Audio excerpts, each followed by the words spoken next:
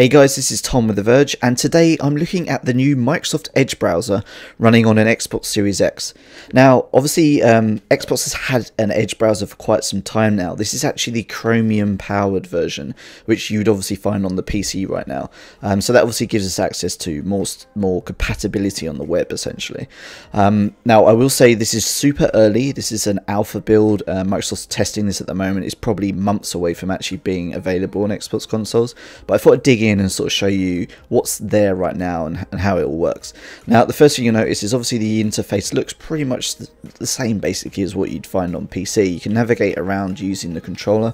You cannot navigate around using a mouse. That is not supported currently. I don't know whether it will be supported later, but it's definitely a limitation in Microsoft's sort of like UWP platform on the Xbox right now. Now, the other thing you will notice is extensions are actually missing. So usually you'd have a drop down here or in the near the address bar at the top here for extensions.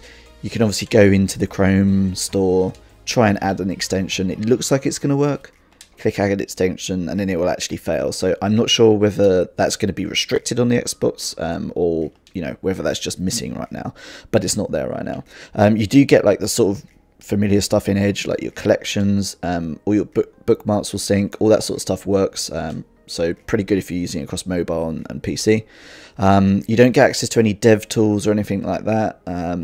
So you can't change like user agent strings or anything like that. So that's pretty much the most basic part of the Edge browser running on here right now. You can obviously change the themes. If you prefer a light theme, you can do that. You can change all the colors, go in and grab themes from the store and all that sort of stuff. Like, that's pretty basic. You can even change like the Bing search engine to Google. So all the stuff you'd expect. So why would you want to use this? I think the biggest thing is that you obviously get a lot better compatibility across the web.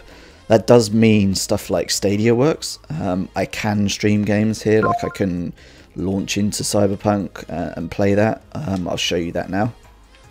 If we go into here, you can play Stadia on an Xbox. I don't know why you'd want to do that, but you can. It's there. It'll load in the background now. Obviously, other streaming services like GeForce Now, Nvidia does actually block for some reason Edge in general.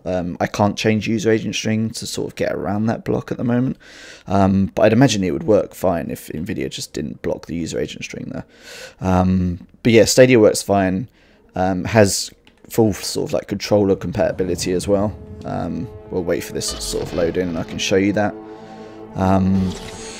So yeah, you can run Stadia games if you really want to, but like I say, you could probably get the same game on the Xbox anyway. So it'll be interesting to see how this Edge browser actually runs on like an Xbox One or an Xbox One S, which are like obviously slightly underpowered these days, where you might want to actually stream games. But yeah, the Xbox controller works fine on Stadia. I can load into games, all that sort of stuff. What I do need to do, because this is an early build, is I have to like quit out to actually give myself back control of the controller when you're in Stadia. So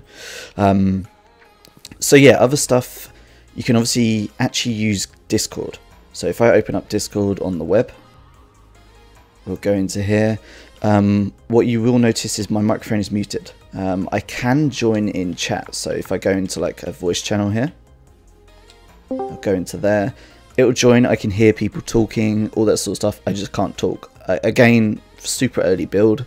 I'd imagine there'll be microphone support down the line that's properly configured and everything in the actual browser itself. But right now you can't do that, but you can listen to people. You could obviously chat in text channels as well, all that sort of stuff. Say sup.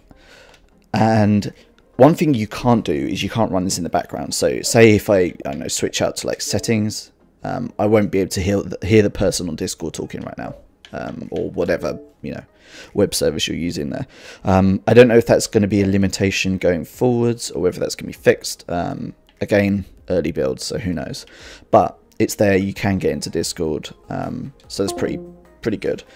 Other stuff. I mean, there's not much else really to show. I could go into like Office on the web if I wanted to.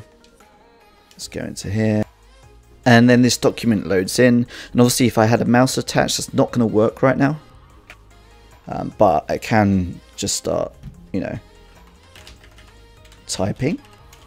So I could write Word documents on here if you really wanted to. I don't know how many people would do that, but the functionality is there.